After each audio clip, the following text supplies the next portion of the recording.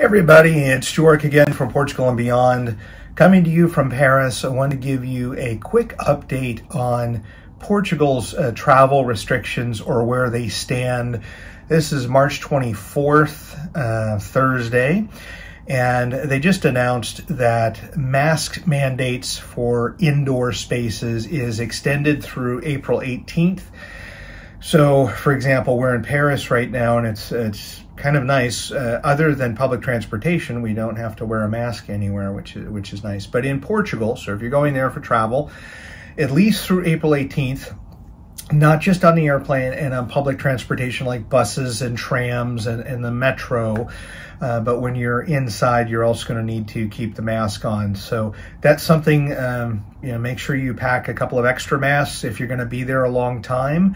So that way you always have one handy in case one of the straps breaks on one of the masks, something like that.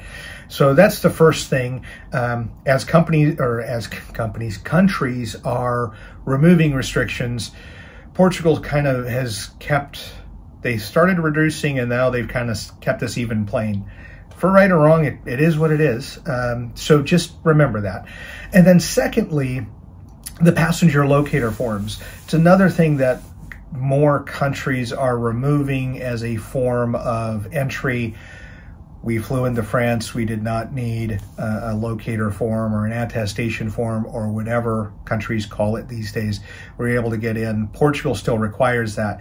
In fact, the flight that we were boarding, when it was arriving and unloading passengers, they had CEF, which is the security, the immigration and customs, if you will, for Portugal. They were checking all the passengers when they came off to make sure they had their QR code. So you had a number of people pulling out their phones, showing the QR code, or they had a printed document that showed the QR code, the locator form to get into Portugal. So masks still going on inside, so make sure you got one. Make sure you got a couple of extras for your trip to Portugal. And then number two, you're going to be asked for the passenger locator form. I don't believe you can actually check into your flight without it. So that's something that they're going to ask for it when you land. So that's it.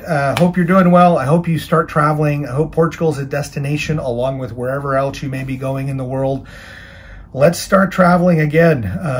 Even though there's still bumps in the road, let's make it happen. So as always, thank you so much for watching and have a great day. Hey, thanks so much for watching the full video. If you get a chance, and if you're interested in reading some crazy workplace stories, please check out my two books, Magnet of Madness Volume 1 and Volume 2, both available on Amazon in ebook or softcover. If you want to make fun of me, there's plenty of stories where you can do that. If you want to make yourself feel better about the job that you're in, it'll make you feel better too. But crazy stuff that happened over 30 years, you won't believe it until you read it. So thank you so much for watching. And if you get a chance, pick up a copy of one of these on Amazon. Thank you so much.